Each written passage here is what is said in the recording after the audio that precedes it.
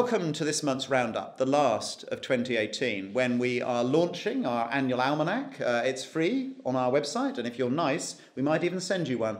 And this month, as every month, the British are worried about Brexit. It's now the highest level of anxiety we've measured ever. Which is probably due to all of the coverage that we're seeing. Mrs May, of course, famously didn't put her deal to Parliament, which is probably just as well, because the British public believe it's a bad deal and only a quarter of us think it will be good for the country. The difficulty is that, as with Parliament, the British don't agree what should happen next. We found in our polling that 1 in 5 think we should just leave without a deal. Another 1 in 5 say, let's have a referendum.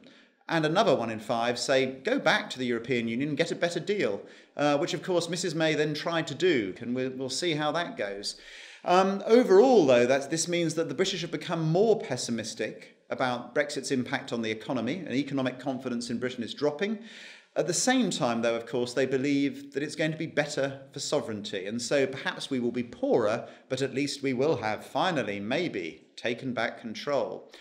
Worry about crime is up this month as well. It's risen by 10 points in a month. In London, it's risen very markedly, up to 35%. It's now at the highest level we've seen in the UK since the 2011 riots, reflecting the prevalence of things like knife crime in our big cities. And of course, in our Perils of Perception survey this month, we found that the British overestimate the number of deaths involved in knife crime more than anywhere else on earth, which perhaps does give us food for thought. But, of course, crime is becoming a real issue.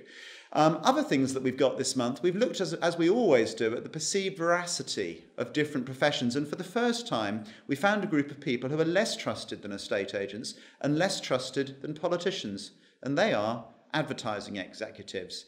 All this and much more in this month's highlights, including a look at Me Too, one of the trends of the year. And we found that everywhere on earth tends to underestimate how much sexual harassment women actually experience, with the Dutch and the Danes turning out to be much less nice than they see themselves as.